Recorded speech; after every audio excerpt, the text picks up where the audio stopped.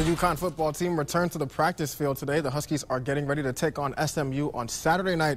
As Eric Dobratz reports, the Huskies need to improve on defense, but the offense seems to have found its groove.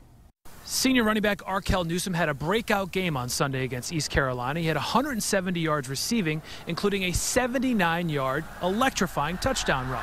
The former Ansonia star is embracing his new role with the Huskies. It's also like, it humbles you also, and it makes you get better at other aspects of the game, not to be like one-dimensional. What he reminds me of a third down back in the NFL.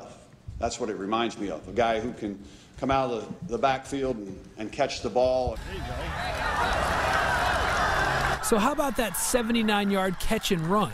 When Newsome looked at the tape, he was even shocked at what he saw. It definitely surprised me a lot. I didn't see it at that moment. I didn't think that happened, but watching it, you get to see every little detail. That's really his game.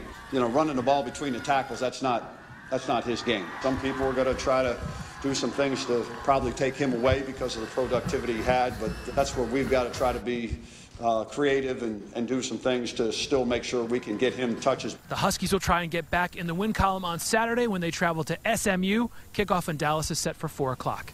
In stores, I'm Eric Dobratz, News 8 Sports.